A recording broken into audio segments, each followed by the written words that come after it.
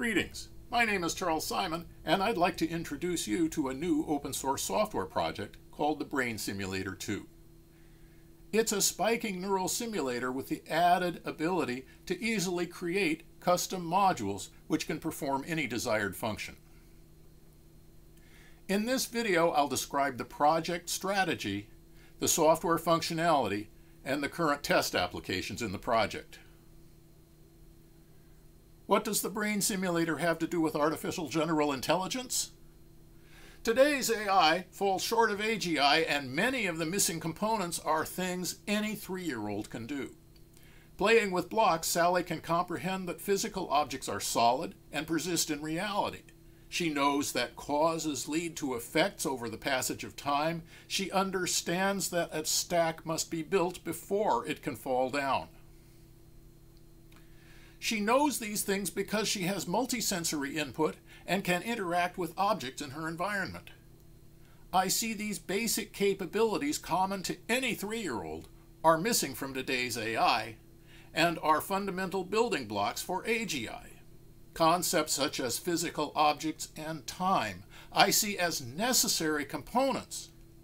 Whether they are sufficient to create AGI remains to be seen.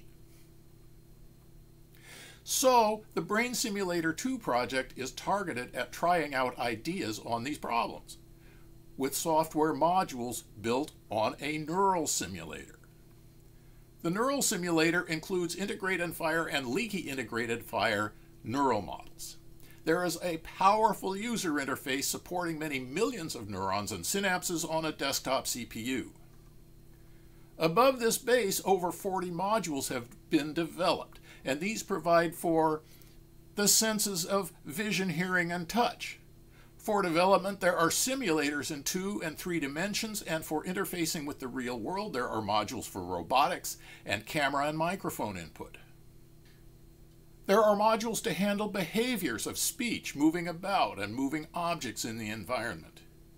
Internally, there are modules for maintaining an internal spatial model of physical objects in the nearby environment. And finally, the Universal Knowledge Store merges and stores all this multisensory input. Information is stored in the form of relationships between nodes in a graph structure. With these combined abilities, there is a basic virtual entity I call Sally. Sally can hear, speak, see, and touch her environment. Today, Sally lives in 2 dimensions, but when Sally seems to comprehend objects in her 2D environment, we can advance to 3D or real-world senses. Everything Sally learns is retained in the Universal Knowledge Store. Within the Brain Simulator project, there are a number of test applications. For details on these applications, each has its own YouTube video, and I encourage you to explore them. For example, Sally can traverse mazes by recognizing landmarks, making decisions, and remembering the outcomes of those decisions. Sally can learn phonemes, words, and phrases and associate words with actions or physical objects and their attributes. Daddy. Sally can see objects and estimate distances with binocular vision. Sally can push an object to a goal location. The key is that these different applications share many algorithms.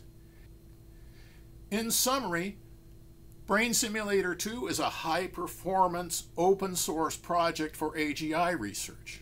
I encourage you to visit, try it out, make comments and suggestions, and to follow along to see how the project evolves. Thank you for your time and attention.